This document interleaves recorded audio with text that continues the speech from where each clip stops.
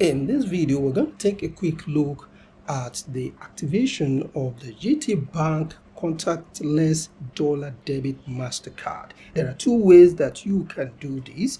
You can either go to the ATM to retrieve the PIN by using the default PIN 4 zeros, or you can use the internet banking to retrieve this PIN, and that's exactly what we want to do. So you have to go to the internet banking platform, which we are in now. Okay, so this is internet banking. So you click here to log in.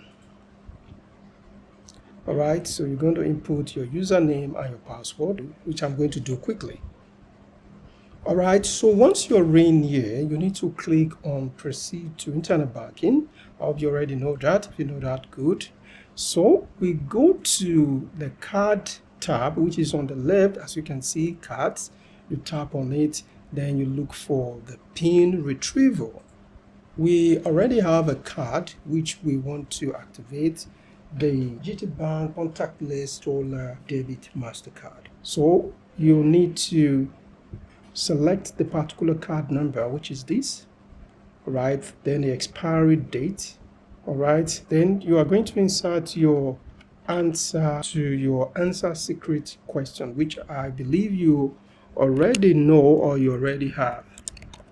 So I'm going to put mine. Then you need to enter the transaction code. The transaction code is going to be generated from your token. So using my token, the 6 digits of the token, got it from the device. So I've gotten it. This is now the PIN. All right.